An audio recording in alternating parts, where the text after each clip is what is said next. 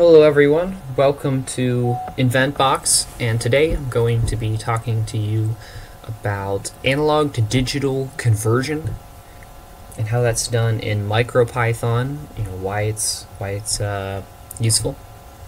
So analog to digital conversion, or analog to digital converters, usually abbreviated, almost always abbreviated, ADC.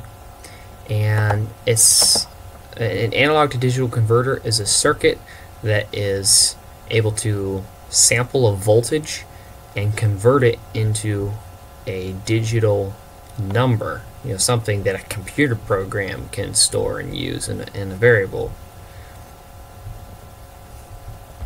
So I want to talk for a second about the difference between analog and digital.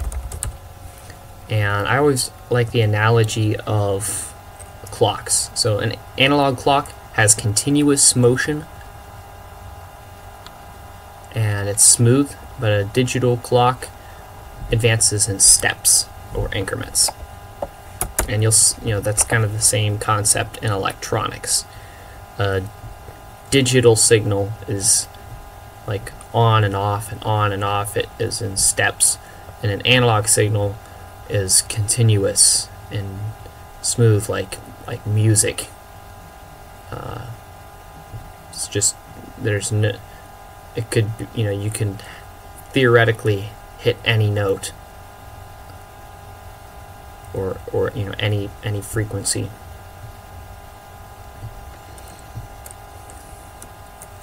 I guess the same thing goes for voltage. When you're talking about measuring a voltage, there's an infinite number of possible voltages. If you were to pick up a random sensor, like a light sensor or something, and measure the voltage, you have no idea what there's an infinite number of possible voltages because it's a continuous scale, if that makes any sense. Length and measurements are another example of something that's just inherently continuous and analog, I guess. So you can see I actually have some circuitry hooked up here. I don't want to overcomplicate anything that's going on here. This is a light-dependent resistor. So it's got a few kilo ohms of resistance in the dark, and then when you shine a light on it, the resistance begins to drop, or it allows more current to flow, and it is continuous. So as you increase the light striking the little wavy line there, the resistance will gradually decrease. So it's continuous. It doesn't drop in steps. And I just created a little voltage divider out of it. So I have a 10k ohm resistor, from this orange wire there's a 10k ohm resistor going to ground, and there's the LDR, the light dependent resistor, going to 3.3 volts. And so as more light strikes this, you'll see that the voltage increases. More light means more voltage. So we can see what happens if we try to measure this using a digital pin like we used to detect if the button was pressed or not. You can hopefully imagine what's going to happen, but we'll play with it anyway.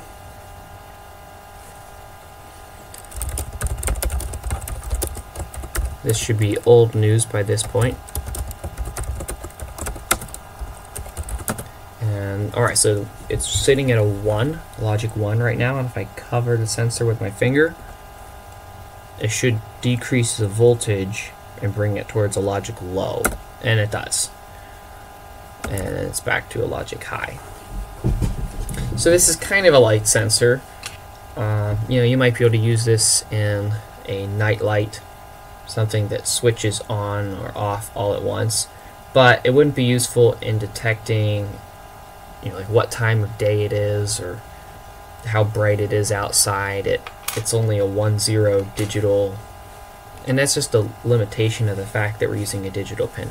So let's we'll move it on to another pin. See, not all the pins have the analog to digital converter circuit attached to it. Only pins 32 through 39 on the SparkFun ESP32 thing. Let me write that down. That's pins 32 through 39 on the ESP32. The ESP8266, I believe, it does have an ADC, but only one, and it's on pin 0, GPIO 0. Alright, but we're going to pin 32. And other boards like the Pi board or Microbit, I'm sure they've got ADCs too. Probably not on pin 32, or maybe on pin 32. I don't know, that they could be on, they'll have their own ADCs. It's a very hardware dependent thing, so if you're going to build a circuit and you need like 6 ADCs, you probably better check to make sure the board you're buying has that, because it's not something you can't replicate it in software. If you don't have enough ADCs, you're pretty much out of luck. But we're just using one in this example to measure the light sensor. Alright, so we just need to import the ADC class from machine, and we can create an instance just by providing it with a pin number, pin 32. And that's pretty much it. Alright, so now we have to talk about how ADCs, how they work.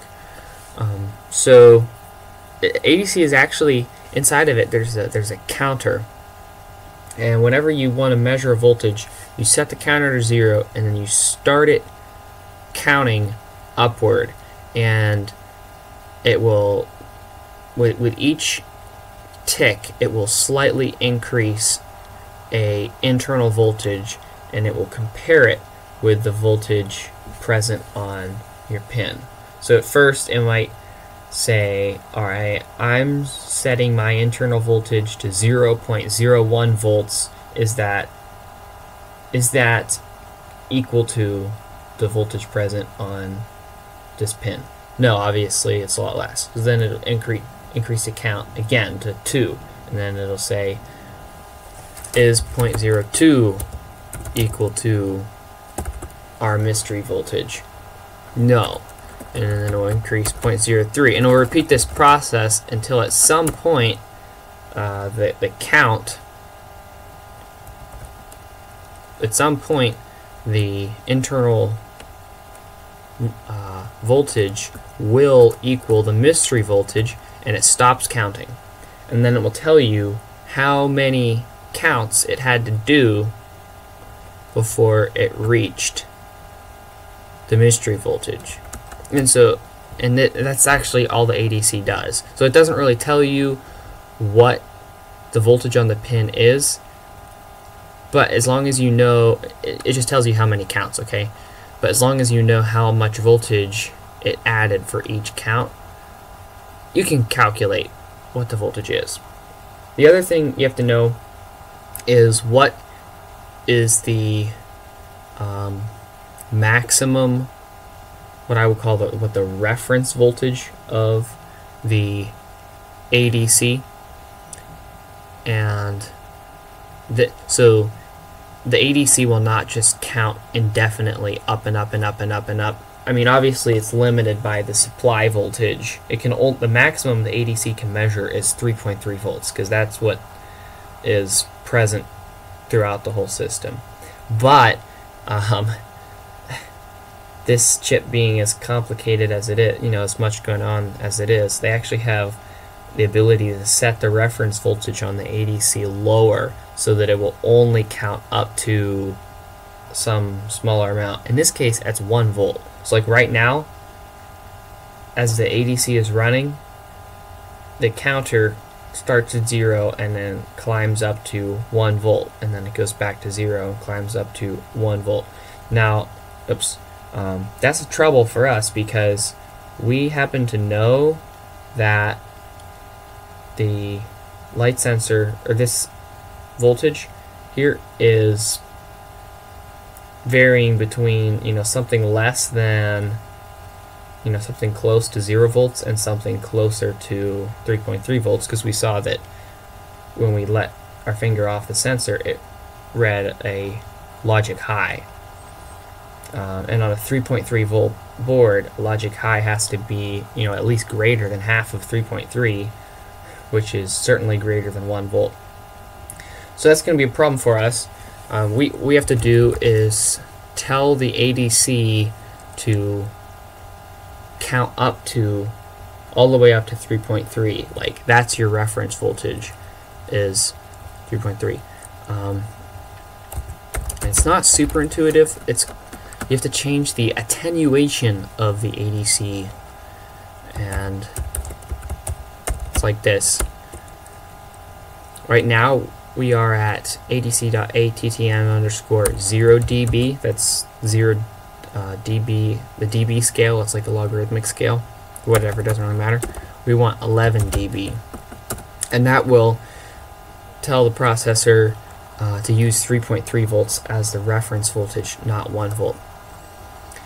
The other thing is, we have to know how many counts the ADC will do for each measurement, and that number is 4096. This is also the precision of the ADC. So it's going to start at 0 and it's going to count its way up to 3.3 volts, and it's going to do that in 4096 steps. Alright?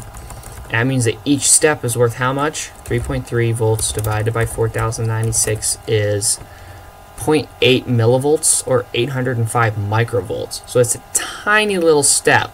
You know, it's actually fairly precise ADC. Let's check it out real quick. So if I do an adc.read, it will give us 2802. That means that it counted 2,802 steps before the voltages were equal, and if we multiply that by our 0.00805, which is the voltage increase per step, we'll get 2.2, about 2.2-ish volts. And let's cover the sensor with our finger a little bit and read that number again. See, it dropped. I'll push on the sensor. It's dropped again, and cover up the sensor even more. It dropped way down. I can aim it at the light, and it's back up. So yeah, obviously that's hopefully that made sense with all the ADC stuff. There's definitely a little bit more going on there. The actual commands that you use are not that difficult.